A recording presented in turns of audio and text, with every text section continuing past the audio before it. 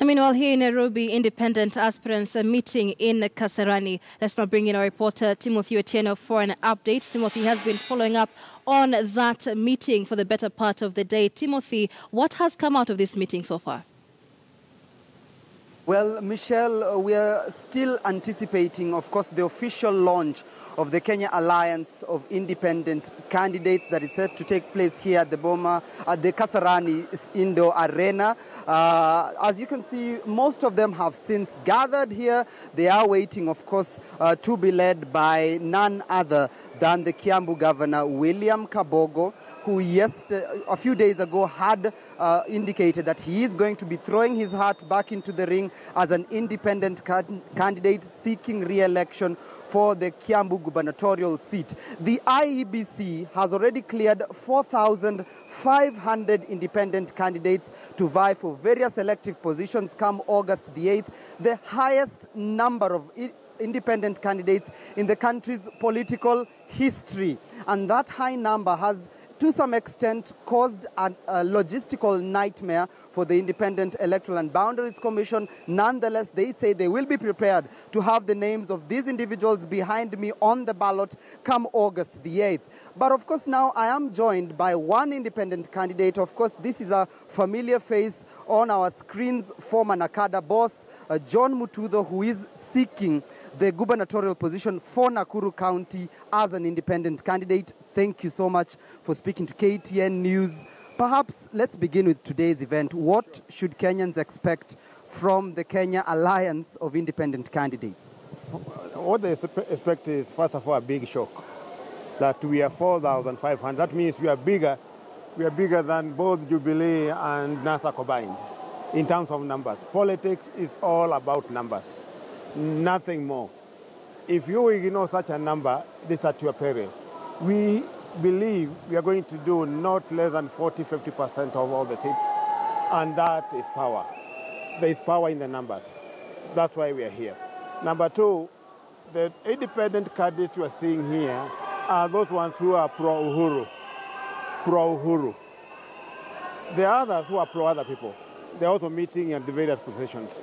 So the pro-Uhuru group, like you can see here, is numbering well over 3,000–4,000 people. And if you take that each would have about 300 followers, then you can know the kind of numbers we're talking about. The other one is that we would like to have a very peaceful election. We are expecting to have a very, very hostile reaction from the other parties, but we want to have calm down. Independence of mind should be a very successful kind of thing. We don't want any one of us to be a victim of the various bodies that are dealing with the security. We don't want to hear that any member is being caught in any misconduct, because independence comes with the responsibility. Independence comes with the responsibility. That's why we are here. And the high number of independent candidates, some would say, plays honors to the fact that party primaries may have failed in the obligation of upholding democracy. You did participate in the Jubilee nominations for Nakuru County. And many say most of these independent candidates are people who are disgruntled and refuse to accept the idea that perhaps the public may not want you in elected office. Do you subscribe to that kind of thought? And what do you tell such people then? I want to tell them that for the first time now, the party bosses have been challenged to reality. There were no nominations anywhere in the country. Call it NASA, call it Jubilee, call it anybody. It was just a group of thugs organized themselves into a very systematic way of forcing their way all the way to the institutions. One such institution, I suppose, is a parliament. If 250 members of parliament bribe their way, buy their way up to the August House, what kind of laws do you expect? What kind of oversight do you expect? What kind of legislative framework do you expect out of this?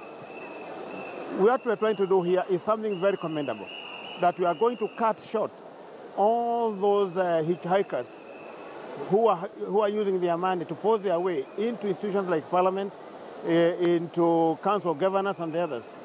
For once, there will be sanity now in Kenya. And also, the excesses from the party bosses. These party bosses sometimes behave funny. You wake up one morning, you say, this guy lands without even going for competitive politics. You come here, you are branded, you are anti the boss, and then you are done. But party bosses now will have to look at somebody in the eyes, look at the qualification, look at the track record, and that's it.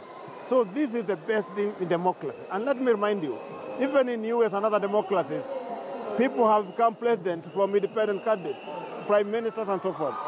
Thank you so much, Bwana Mtudo, for talking to KTN News. We certainly wish you all the best. He says they are going independent to tame the excesses of party bosses and party politics.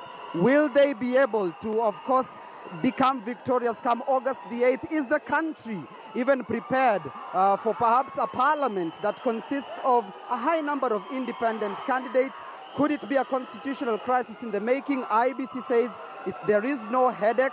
They are gathering here today to officially launch a coalition that is pro-Uhuru Ruto. They are going to be endorsing President Uhuru Kenyatta and his deputy William Ruto for re-election, 4,500 of them. Nonetheless, even as we wait for that announcement from William Kabogo and his team, we are going to be keeping tabs here for you throughout the day here on KTN News. Michelle. All right.